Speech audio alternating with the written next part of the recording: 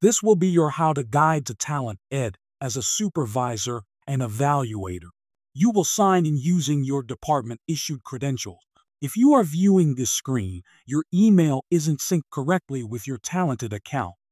Please contact the manager of the employee effectiveness system immediately to rectify this issue.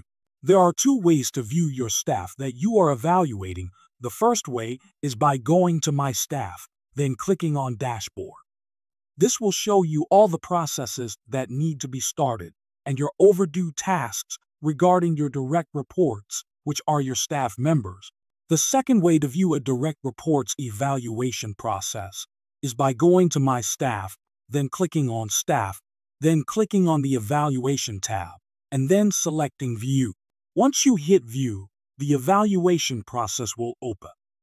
From here, you will see which tasks belong to you as a supervisor and which tasks belong to your staff member, aka direct report.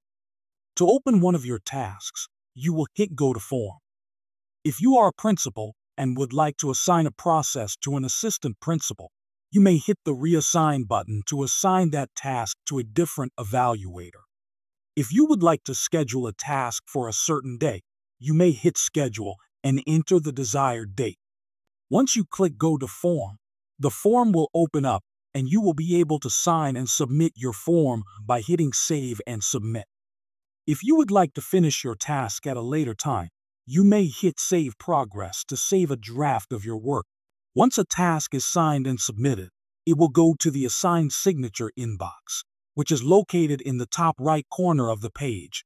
Once the employee and the supervisor both sign the task will be completed. Once a task is completed, a green checkmark will appear next to the task.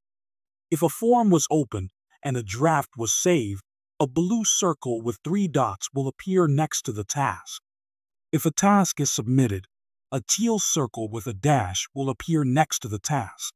As an evaluator, your final task is the summative evaluation form.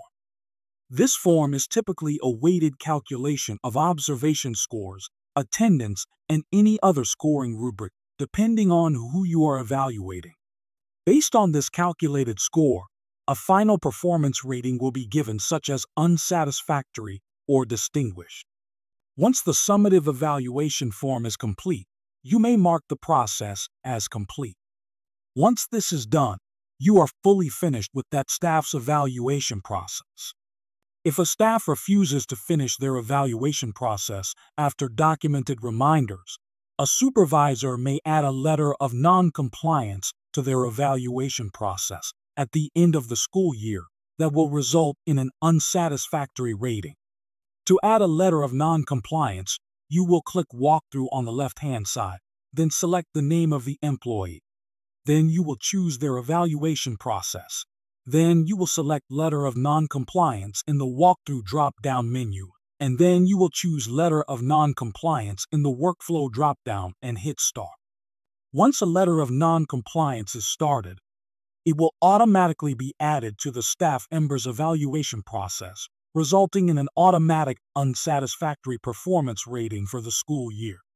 Copies of the letter of non-compliance will be sent to the superintendent and to their HR file. Your feedback is important, and we want to hear it. Please feel free to contact the program manager of the Employee Effectiveness System if you have any questions, concerns, or any feedback regarding the evaluation process.